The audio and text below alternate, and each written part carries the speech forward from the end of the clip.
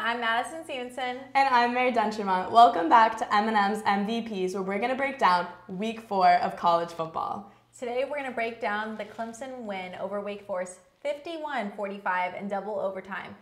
As I said last week, I thought we were going to have a lot to talk about, and we definitely do. So, Mary, let's just jump into it. I mean, I definitely think that critics from the beginning have been saying, DJ doesn't play any real teams. He's not playing any competition. And this week proved that DJ can play competition, and he's going to show up and come out with the win. Even in situations where it's double overtime, there's pressure, and he still finds tight end Davis Allen for a 22-yard touchdown to win the game. That's essential. That for sure. That's definitely an MVP of the week. And my MVP stat of the week is DJ went 221 yards just on third down. That was essential for their win. And honestly, I really feel like he needed to be able to make those big plays. And we're seeing a lot of growth in him. And as you said, the critics are like, where's DJ? Where's the DJ that we want for Clemson?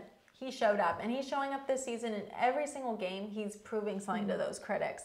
And I think that's really admirable to see. He hasn't let the criticism get to him. He's kept focused, kept training, and he's being the player that he's meant to be right now. And I really feel like that's admirable, and his leadership is shining throughout the offense. Yeah, even in the post game when DJ was asked, he said the defense had the heart, the offense had the heart, and we're just playing good football. And I think part of DJ's confidence stems from the fact that Coach Dabo Swinney always believed in the players. Even last season, when everyone was saying, take him out, we need a new quarterback, Dabo stuck true to his beliefs and said, no, this is DJ, he is our quarterback, and he's going to win. And that's what we're seeing. I think for sure my MVP is also involving DJ, and that's when DJ did the 2-point conversion to Bo Collins. As we talked about last week, Bo, DJ, they've been having this good chemistry going. You know, they got that from high school, and they're keeping it rolling. But what was so impressive about DJ in that play is he's got defenders on his leg. He's literally on one leg, but he's still on the film looking downfield to look to make that pass. He's looking to make points. And he's so confident that he will take that extra second to step back and look at his progressions and make the right pass.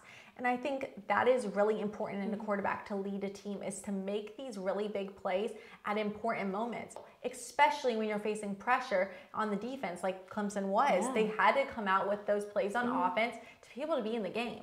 And I think that was a big contributor in the win on Saturday. Yeah. And in this game, every single point counted. And I think we have a little special shout out that you mentioned to me earlier. Something with BT Potter and a field goal. Yes. What was that? My second MVP definitely has to be BT Potter's field goal. 52 yards, ties his career best. When asked and pressed today, though, he says it feels routine. He didn't even know that it was 52 yards when he went out there. He just ran out there and went to go kick the ball, which is probably a good mindset because there was only 4 minutes left in the game. So good thing he wasn't too nervous. But I really feel like it really shows how much Dabo, most head coaches, might be a little hesitant putting their kicker out for 52 yards with 4 minutes left in the game. And then this field goal, though, tied the game. And it really shows how much of a pillar BT Potter is for the Clemson offense. You know, he didn't have to return for this year, but it really shows the culture that Dabo created and how much they all trust in this team and how much they want this team to succeed. So I really felt like that was an MVP of the week because sometimes, you know, field goals, kicking, it's not the most flashy play, but it's the play that kept Clemson in the game and honestly got them to overtime. So that's why that's definitely one of my MVPs. I mean, field goals can make or break a game. Yes. Take the LSU-FSU game. The LSU O-line sells, and the kick gets blocked.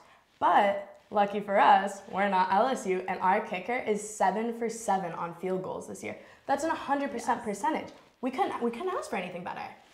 All I can say is, just like we said last week about Will Shipley, which Will Shipley is still in beast mode, so we're not saying that. But BT Potter definitely came out clutch in this game. Yeah. He definitely came out clutch.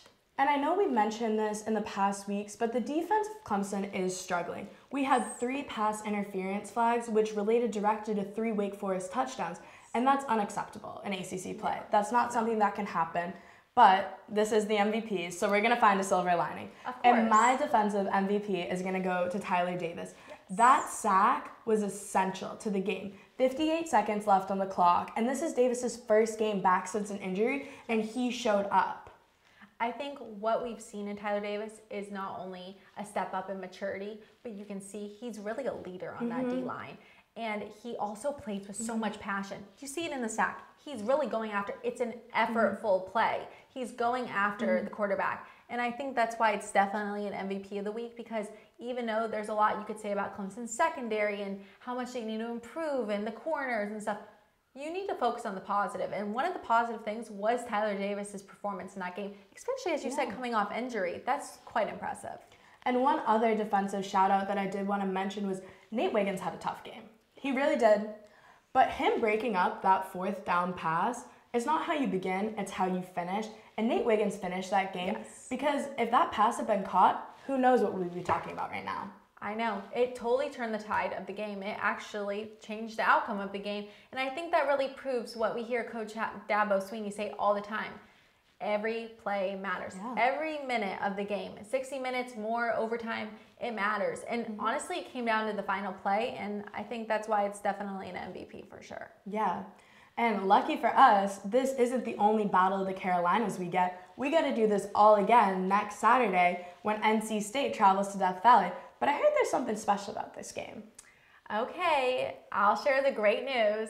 We are excited to say that ESPN's College Game Day is coming to Clemson next weekend for NC State versus Clemson here in Clemson at Memorial Stadium. And this is super exciting. A top 10 matchup, a big game. College Game Day comes back to Clemson for the first time since 2020. And when they came in 2020, it was only, it was COVID, so they were only on the Memorial Stadium field. So now it's all the fans, all the students. It's going to be a really exciting atmosphere, and I'm sure we're going to have a ton to talk about next week. Yes. I think this win was essential for the Tigers, considering that they needed confidence going into this game. They lost to NC State last year.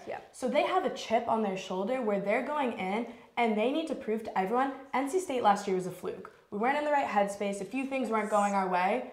But we are the Tigers. This is our house, and you will not beat us in Death Valley. I think for sure. I think what we're going to be looking forward to this week is seeing how the offense keeps up. Does DJ keep progressing?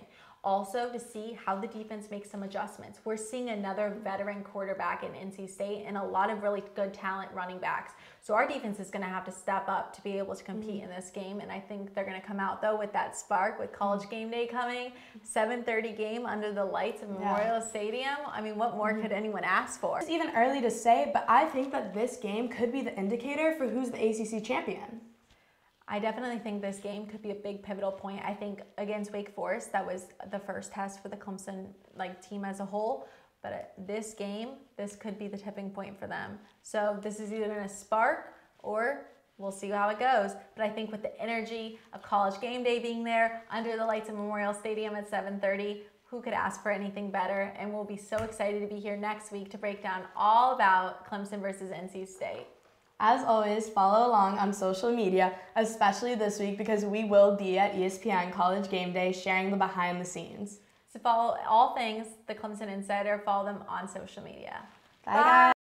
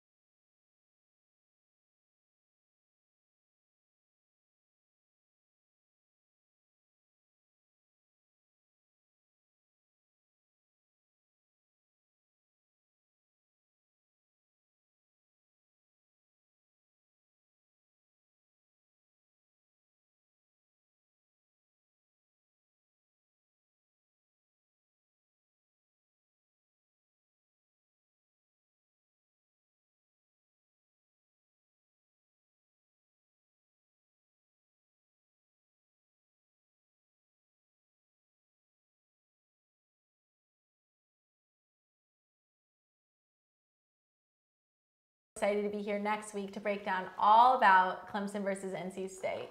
As always, follow along on social media, especially this week because we will be at ESPN College Game Day sharing the behind the scenes. To follow all things the Clemson Insider, follow them on social media. Bye. Guys.